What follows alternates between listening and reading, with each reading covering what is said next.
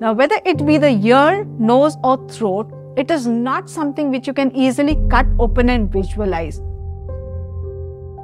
To understand and remember, you need to form a picture in your mind.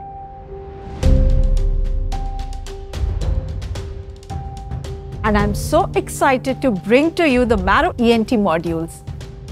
Each and every module is a power pack that has been created very thoughtfully for you to build up your concepts from the basics.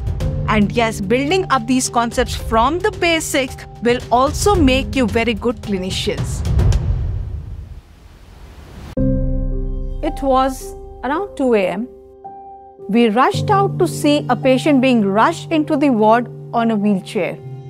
It was a young female around 30 years in stridor, trying very hard to breathe. I immediately did an indirect laryngoscopic examination and it was bilateral recurrent laryngeal nerve palsy. We immediately made the patient lie. I gave the local anesthesia and the incision, and since there was no other doctor in my ward at that moment, I had no option but to ask my husband to hold the retractor. In no time was the tracheostomy done and the tube put. We could see the relief on the face of the patient as she could finally breathe.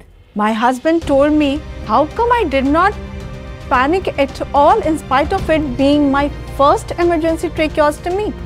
And I realized that as first year PGs, we had been doing tracheostomies so frequently in some ward or the other, though they were elective tracheostomies, but I never knew when it became a reflex and when it was the time for me to do my first emergency tracheostomy, and that too all alone.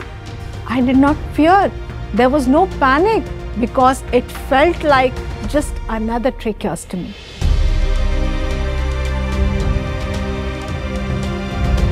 So that is what you need to do. You first need to clear your concepts, but yes, it does not end there. Knowledge without practice is totally useless. So you need to then practice. Practice in the form of MCQs, practice in your wards, in your clinics, and by giving tests again and again and again till it becomes your reflex, so that when it is the day for you to give your PG entrance exam, there is no fear, there is nothing to panic, and it feels like just another test.